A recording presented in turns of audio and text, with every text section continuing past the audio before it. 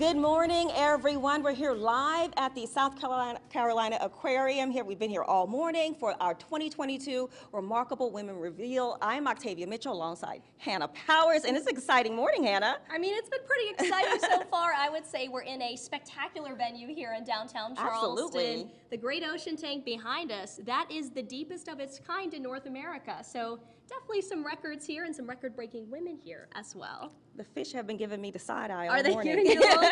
We got a shark like, up what there. are you doing here so early, Octavia? We woke them up.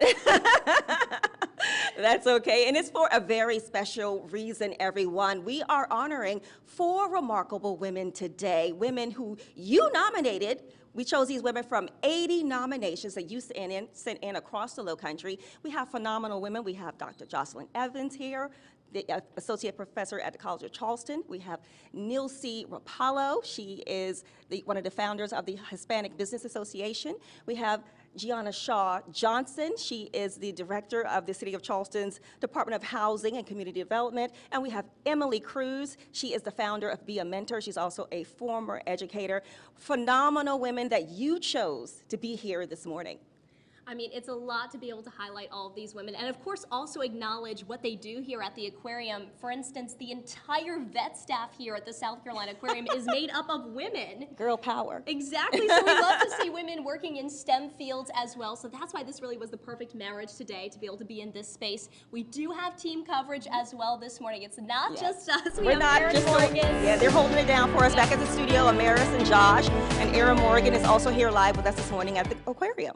So we have the whole team here celebrating remarkable women and, of course, gearing up for that big reveal, which is coming up shortly, about 6:40. I'm excited. I don't know about you. I know. They kept it a surprise for all of us, so we definitely are excited to see that. Now, we do have a special guest, Octavia. Yes. Hey, Mayor.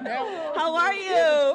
Mayor. Hey, everyone. Thank you so much for being here this tradition morning. How about these remarkable women? Yes. Teaching our children, teaching our young adults, connecting communities together, building affordable housing, remarkable work that they're doing in the Charleston community. And we thank you for being a part of this tradition. Oh, I'm blessed. You're coming here to honor these women every year. We certainly appreciate that. Absolutely. Yeah. I get up early in the morning to do this.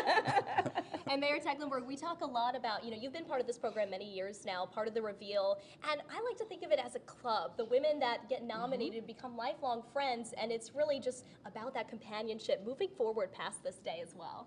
Absolutely. These are just remarkable members of our community doing so many things. I'm just so proud of them, and all have good Charleston connections, works the power behind the scenes of all the affordable housing that we're building in Charleston, and Nilce connecting us with our Latino community in Charleston, and Dr. Evans teaching our young adults at the College of Charleston. It's just great stories about people in our community helping one another. It's terrific. What would you like to say about the contributions of women throughout our communities?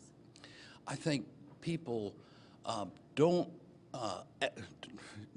accentuate the contributions that women are making in Charleston and our community each and every day. It's just amazing.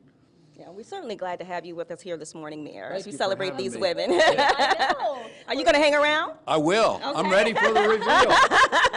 All right, well, don't go anywhere. That's coming up soon.